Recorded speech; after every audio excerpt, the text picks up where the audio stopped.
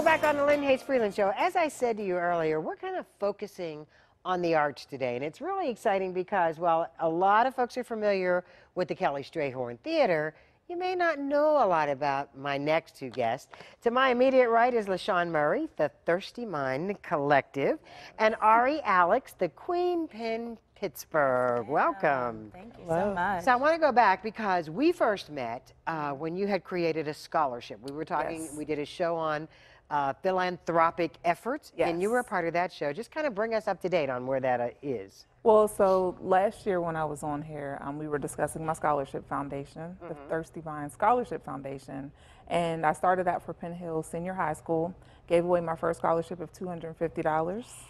And this year, I actually gave away a scholarship, and it grew to $1,500. Oh, my. Yes, I gave it away to two young ladies, Diamond J. Whittington, who's attending LaRoche University, and Autumn Blair, she's going to Waynesburg University. Oh, that's awesome. Yeah, so I'm really excited about that and look forward to seeing that continue to grow. And so today, however, we're kind of talking about a growth process for the Thirsty Mind Collective. Yes.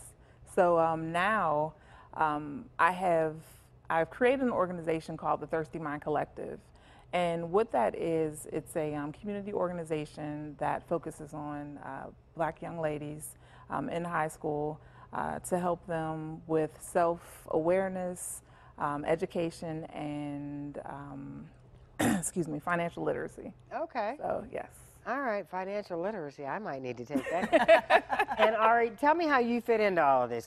Tell me about who you are. Yes, so my name is Ari Alex. I'm actually a blogger. So in my blogging journey, I was meeting so many wonderful women of color in the city that I wanted to be able to connect together. And that's really how the Queen Pin Pittsburgh was birthed.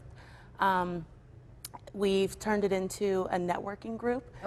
We do different mixers. We have different educational panels, which is how LaShawn and I got together and decided to produce Black Women in Art. So that is how that all existed. So I want to go back with you for just a second. You are a blogger. Yes, ma'am. Was that like your intent? Did you land there, or was that where you were heading? No, so it started off as me blogging just as my personal journey, as my self-development grew, and I wanted to learn, you know, just get to know myself and hold myself accountable for things. I started All Things Ari. So in that, the blog is about plus fashion, beauty, advocacy, and growth. And in that, that's how I was meeting so many wonderful people. I was highlighting different, you know, minority-owned businesses, and I was focusing all of my attention on giving a platform through my blog to women of color in the city. So it kind of escalated into, all right, well, let's make this an actual group. And so now the Queen Pin exists as a safe space to facilitate the advancement and empowerment of Black women and women of color in the greater Pittsburgh area. I love this. Yes, ma'am. All right, so LaShawn, tell me what Black Women in Art is all about then. So Black Women in Art is an event that we are having on July the 25th at the so August that's coming Wilson up. African American Cultural Center.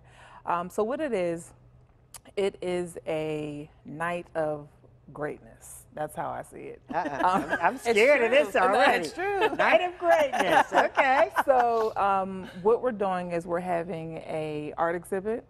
We are having a VIP reception, and we are having a panel discussion to discuss the importance of Black women's voices in the art world. So we have some great artists that we're highlighting, and we have some wonderful panelists as well. Do you want to name them? Yes. Okay. Absolutely. We have Naomi Chambers. Okay. Ashante Josie. We have Morgan Overton as our featured artists, as well as our panelists. We have Dr.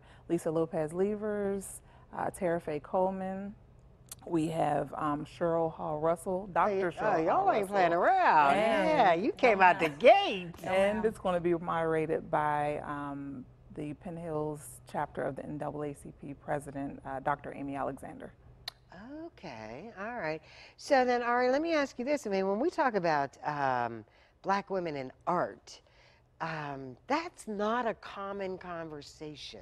Right. That we don't necessarily get that kind of recognition. Absolutely. And that's really the importance of this event. So I do want to point out that Black Women in Art is actually an event series. So this specific event is focused on paint on canvas. So as we dive into that, we're really going to focus on elevating feminine voices of color and making sure that there is a space for our narrative to be told, because so often it gets lost in the sauce, right? History is remade and retold. History has not been good to us. Okay. History has not been good to us. Okay. Let's be real clear about that. Yeah, it just hasn't been. Exactly. So that was really honestly, the birth of the Queen Pin and the reason that these things are needed, because we need to, what do they say? If you don't have a seat at the table, pull up your own, right? There you go. So that's what we did. And we're really trying to make sure that that Pittsburgh is seen as a place for Black women to thrive, right?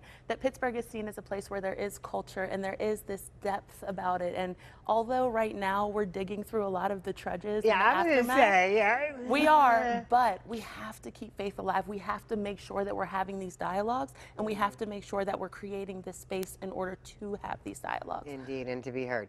Absolutely. We got to take a commercial break. We'll come back. We'll tell you all about the event again, how you can get more information, all that kind of good stuff. So stick around when the Lynn Heath Freeland Show continues.